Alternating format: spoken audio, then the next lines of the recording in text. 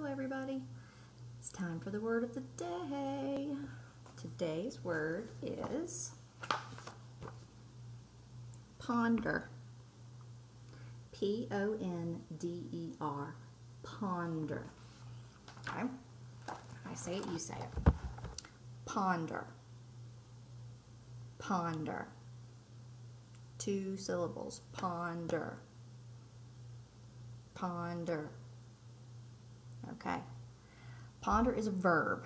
It's something that we do. I've been doing it a lot over the last couple of weeks. It's to think about something carefully, very, very carefully.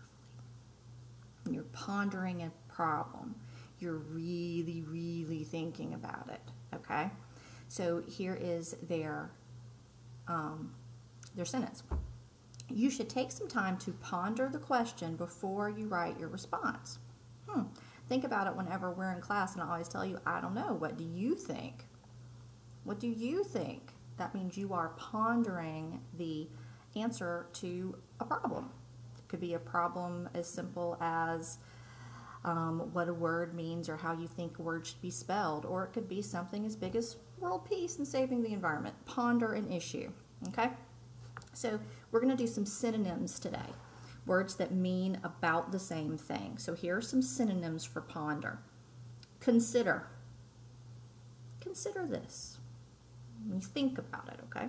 Give it some thought. It's not really a synonym, but that phrase means about the same thing. Give this problem some thought. Think it over.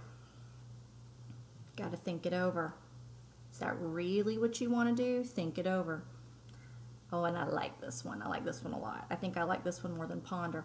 Contemplate. Contemplate. What kind of day am I going to have today? Contemplation. I'm a little concerned because the internet's already been out more times than I can count this morning. I don't know when I'll get this uploaded. Goodness. Okay. So think about something that you had to ponder. It might be, I'm probably going to ask you to do this whenever we read Harry Potter again today. Ponder a problem. See you soon.